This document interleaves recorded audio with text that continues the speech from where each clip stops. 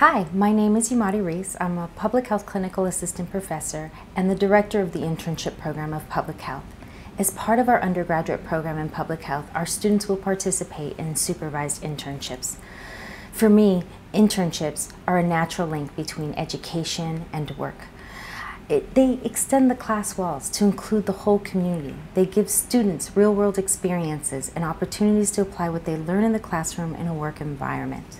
I am really excited about the opportunity to work with undergraduates to help them prepare and succeed in their internships.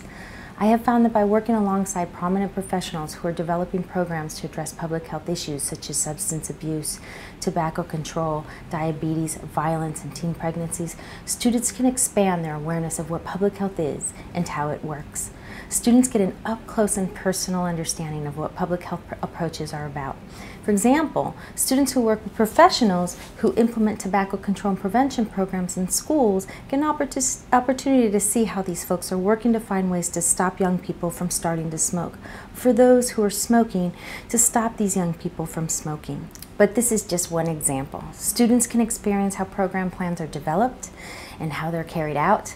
They can get to observe how professionals work to identify community health needs and their strengths, and see how these practitioners work in collaboration with others to tackle health issues and how partnerships are created and maintained.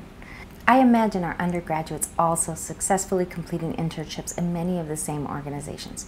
For example, I can see our undergraduates working alongside professionals from nonprofit organizations like the American Red Cross, an organization that works to help communities impacted by disasters, or working in healthcare organizations. New York City has a wide range of safety net hospitals and volunteer hospitals, so there are many opportunities for students to support patient education efforts, for instance. They can work in schools with school professionals that are working to address issues such as absenteeism, childhood obesity, or asthma, or with government employees from the Department of Health and Mental Hygiene whose work focuses on addressing issues related to the health of New Yorkers. There are organizations like the United Nations, FEMA, and many others who offer opportunities for undergraduates to gain exposure to public health practice while providing them with professional mentorship. Like our local communities, NYU campus is rich with opportunities. Students can get placed on campus doing internships in dorms or healthcare and health promotion centers on campus, using their internship experiences to develop new programs and materials that reach other undergraduates. In addition to internships, there are a wealth of volunteer opportunities where students can become engaged and serve the NYU community as well as the community at large. In fact, our graduate level public health student group at Steinhardt, who has been awarded the President's Service Award, is actively involved in numerous community service projects and events. They serve our communities in a number of ways, from fundraising for disenfranchised youth to advocating on behalf of and increasing awareness for social and environmental issues. I think undergraduate public health students have an awful lot that they can contribute to New York City, to making New York City a healthier and a better place, and I'm looking forward to plugging students into these opportunities throughout their academic experience. The benefits of doing an internship or volunteering are many.